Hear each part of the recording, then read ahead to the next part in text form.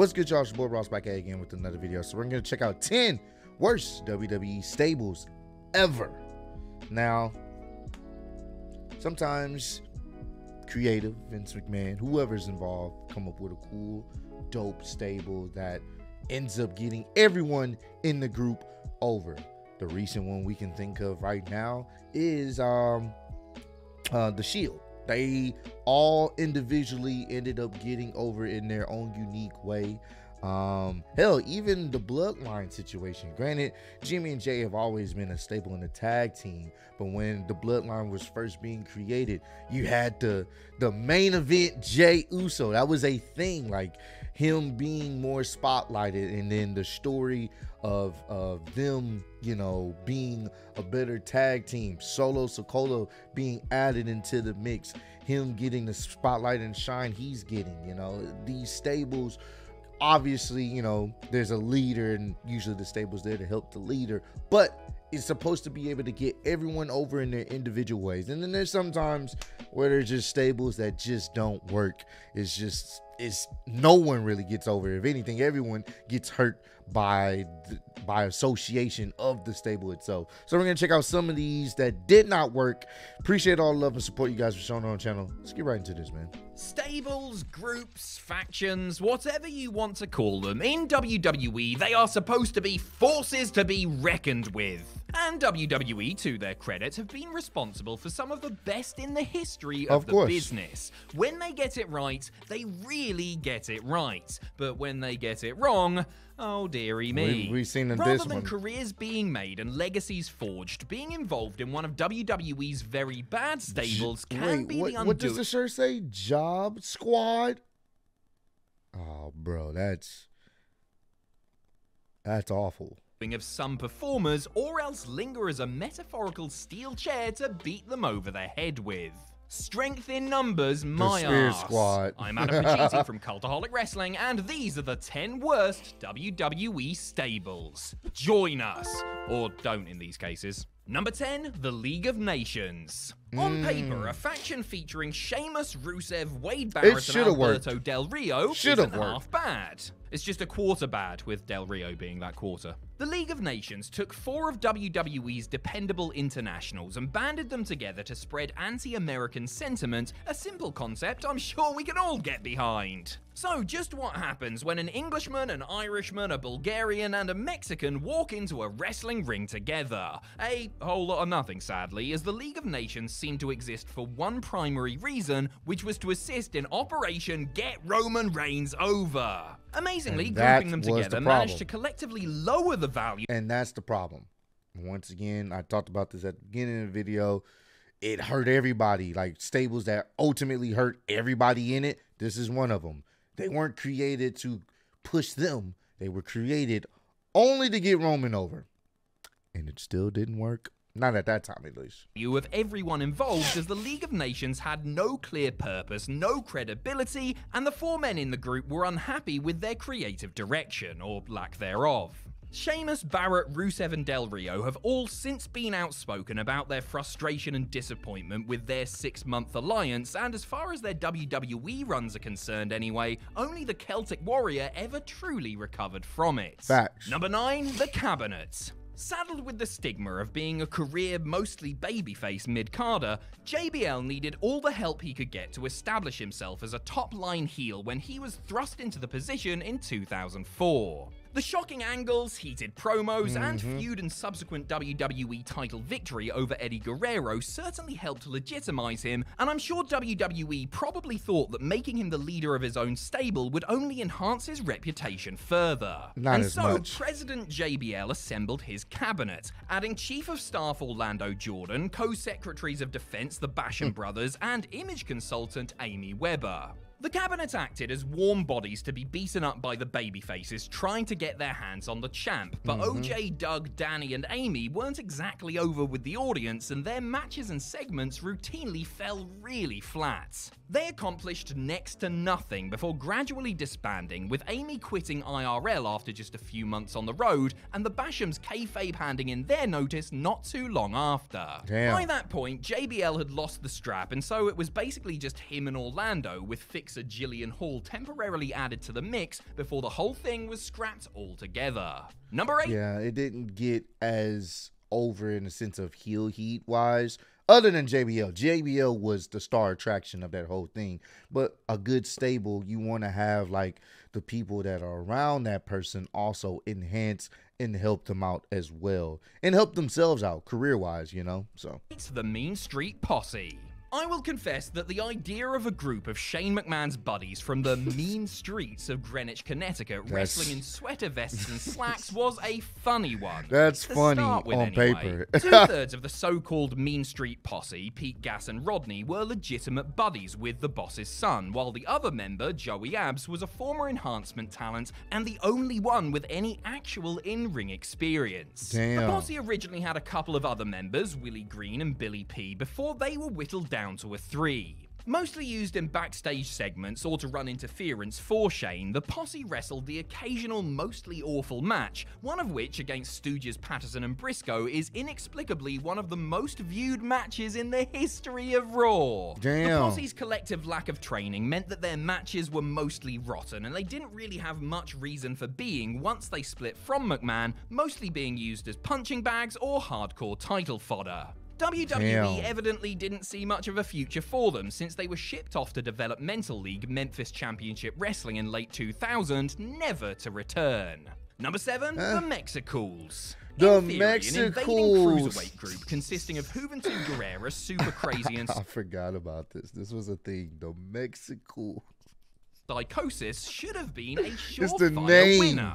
After all, the 3 luchadors were all ultra talented, and their addition to the SmackDown roster in 2005 was a shot in the arm to a division that was Mexicools. thin on the ground and creatively neglected. However, WWE's decision to have the But- Mexicools ride to the ring And a fucking John Deere lawn. I say this all the time. It's a different time in wrestling, bro. Oh my god. on lawnmowers raised some eyebrows Of due to it course. being, you know, a massive racist stereotype and Yeah. deeply offensive to Oh a my sizable portion of the show's audience. What The the Mexicools fuck? claimed that they were no longer going to do the manual labor that Hispanics were expected to do for gringos and began their WWE careers by interfering in matches by attacking other wrestlers. Their run got off to a pretty disastrous start when Juventud smashed in Paul London's face with a botched 450 splash, Damn. leading to Vince McMahon outlawing the move and other high-risk maneuvers like the shooting star press. Their matches were also unfortunately underwhelming, and though Guerrero bagged the Cruiserweight title, he alienated himself from the locker room with his characteristically annoying and erratic backstage behavior. Hoovy soon lost the title and was released just 6 months after the Mexicools' debut, after which Crazy and Psychosis became a more palatable tag team. Number 6, Damn. The Truth Commission. If I was asked to create the perfect stable, it would almost definitely include Mantar, Bull Buchanan, any one member of the Oddities, and be managed by Don Callis. So why was the Truth Commission so resoundingly rubbish then? Starting life in the Memphis-based USWA territory, the Truth Commission was first managed by an actor don't know Bret who they Hart are. in South Africa, though he was quickly replaced by the Jackal when the group of militias made its way to WWE TV. Part of 1997's Gang Wars storyline, their presence meant endless matches with the Nation of Domination, DOA, and Los Boricuas, but the Truth Commission didn't have a compelling mission statement, nor the wrestling skill to make up for poor creative. Tank left the stable early on, leaving the Interrogator, Recon, and Sniper to do the heavy lifting. The focus was clearly on making Kurgan a monster heel, and the two were basically bump dummies in green t-shirts and red hats. The matches were boring, the storylines were practically Damn. non-existent, and nobody was upset or cared or even noticed when the Truth Commission went away. Number 5, the Social Outcasts. That's tough when people don't even know. Oh, they gone? I didn't even know. that's tough. Sometimes stables are simply thrown together to give hard-working but directionless members of the roster something to do. On occasion, this can work out great and lead to career revivals. The Social Outcasts was not one of these occasions. On the first Raw of 2016, Heath Slater introduced his newest stable since the dissolution of three-man band, revealing a coalition with Bo Dallas, Curtis Axel, and Adam Rose. Every member was a dependable lower mid-card guy that had experienced stop-and-start pushes and had come together to collectively reach for that elusive brass ring. Spoiler, they didn't reach it, but they did have t-shirts with their group name and a hashtag on it, so that's something. The Social Outcasts did much of nothing, starting as heels before turning babyface and gradually falling apart, starting with Rose's suspension and inevitable release. The group were never going to be world beaters, of course, but their 7-month existence yielded few highlights and failed to significantly elevate anyone involved. Just ask that Tough Enough idiot. Actually, I take it back. At least we will always have their epic wrap-off with Flow Rider. That shiznit was so fire, I was almost sizzic all over my dizzle. Number 4, Pretty Mean Sisters. There was so much cringe in what he just said right there. If you thought the MSP were bad, wait until we dive into PMS, another of WWE's stable misfires circa 99. PMS stood for Pretty Mean Sisters, a group of scorned women who targeted the roster's menfolk. Of course, it was all actually an allusion to premenstrual stress, because the man behind the concept, Vince Russo, is nothing if not a feminist. Made up of Terry Runnels, Jacqueline, and in time Ryan Shamrock, the sisters were involved in some of the worst storylines of the Attitude Era during their brief. And here's the thing, I know we tend to look at the Attitude Era with rose-tinted glasses, but there is some things, I don't even remember this, but there are some things that just wasn't good. Even by those standards back then, there was a few things that just was not good. It would like, just when you look back at some of these shows, some of these pay-per-views, you're like, damn, this wasn't good at all.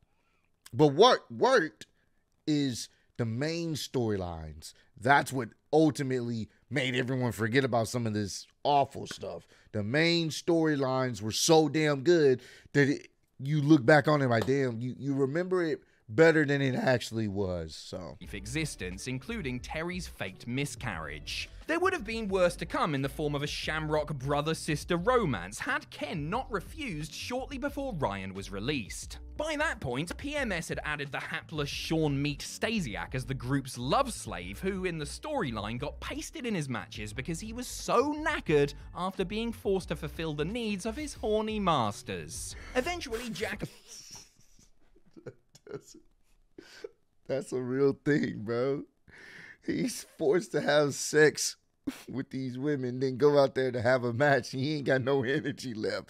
He's already stunned as soon as he get to the ring, as soon as he get hit with one punch. This is a real thing, y'all, bro. Jacqueline got fed up with Terry wearing out and mistreating Meat, the tipping point arriving when Runnels forced Stasiak to kiss her foot following a loss to Edge on Sunday Night Heat, signaling the end of the group. A tale as old as time itself. Number 3, The Core. The Nexus was a great idea that started well and led to some fantastic television, at least initially. Handled correctly, they could have become one of the greatest stables of all time, and their main members could have easily become main event level stars. Well, Nexus wasn't handled correctly and fizzled out after several months of irredeemable booking. CM Punk took over the reins of the Black and Yellow group, kicking out Barrett, Slater, and Gabriel and forming the new Nexus, while the exiled members hooked up with former ECW champion Ezekiel Jackson to form the Core. That's spelled with 2 R's, by the way, so you know they mean business.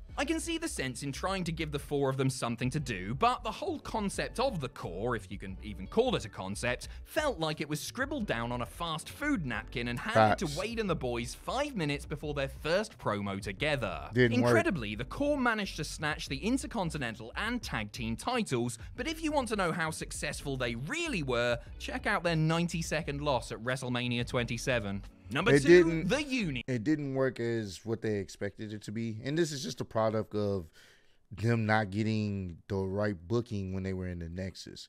You know, like it's kind of hard to buy into some people that just got kicked out of the new version of a group you were just in. Granted, yeah, they won some gold at some point, but when you really think about it, it still didn't really helped them get over. Nobody really talks about the core. If anything, they talk about the Nexus and the new Nexus with CM Punk, but no one just be like, oh, the core, that was a great group, great stable. No. The only union you're likely to ever see in a WWE locker room is the one that was made up of Mankind, Big Show, Ken Shamrock, and Test in May of 1999. The union, or to give them their full title, the Union of People You Ought to Respect, Son, aka Up Yours, because it's Vince Russo's world we're living in and everything is a forced pun, were a short-lived offshoot of the corporation. The foursome abandoned the corporation after Shane McMahon wrangled power away from his father and began to treat certain members badly. The union was sort of aligned with other heavy hitters, including Mr. McMahon, Steve Austin, The Rock, and Commissioner Shawn Michaels, and battled the corporate ministry after The Undertaker's satanic outfit merged with Shane's crew. This all led to a union versus corporate ministry 8-man elimination tag match at the ill-fated Over the Edge, which was won by Mankind. 8 days later, Mrs. Foley's baby boy was written off TV in order to get knee surgery. 1 week after that, Vince McMahon was revealed as the higher power, and with their leader on the shelf and their enemy morphing into a confusing mess, the union turned in their 2x4s and went their separate ways. Number 1, Retribution. Yep, you know, Vince inserting himself. It was me all along. It was like, okay, what's happening here? So much twists and turns. Did that need to be a turn? Pandemic era was an unprecedented time for WWE, one of the very few sports or entertainment enterprises that kept running throughout. The lack of a live crowd and absence of key personnel led to some, shall we say, interesting creative choices. Interesting, unfortunately, is not something that the Retribution stable can be accused of being. Like the Nexus before them, Retribution were dismayed at the WWE system and wanted to take it down from within, causing property damage and attacking people at random like a bunch of masked Asbos. None of it felt right from the off, with the stable's stupid outfits and slapdash names. Hold on, wasn't one of them called Slapdash? No, sorry, Slapjack, wasn't it? Yeah, much better. Anyway, as I was saying, their attire, monikers, motivations, it was all positively rotten. WWE and the members of Retribution, that's Ali, Mace, T-Bar, Reckoning, Retaliation, and our old pal Slapjack, thank you very much, ought to be thankful this sorry episode took place away from packed arenas, as I would have waged my entire Hasbro collection that it would have died a death in front of them. I mean, don't get me wrong, it still died a death, but at least it was only to the sound of Kevin Dunn's piped-in Thunderdome crowd noise. Yeah, Retribution, it looked promising, but it didn't go absolutely nowhere. I was, you know, they tried. It was just like, what the hell is this, bro? What? And then when you see the fucking fake Bane mask, and I was just like, oh, God. They tried, it just wasn't successful. And hey, that's the part of the wrestling business. Sometimes you try something, it doesn't work. So you gotta go back to the drawing board and try to figure out something else. So comment down below, let me know. Is there a stable that you feel like should have been on this list that is just awful? And it doesn't even have to be in WWE. It could be in whatever wrestling company, AEW, or wherever else independent scene you felt like the stable just did not work at all. Let me know down below. But I appreciate all the love and support you guys are showing on the channel. Road to 150K, and I am still your undisputed YouTube wrestling champ of the world. Appreciate y'all kicking with me. See you on the next one. Peace.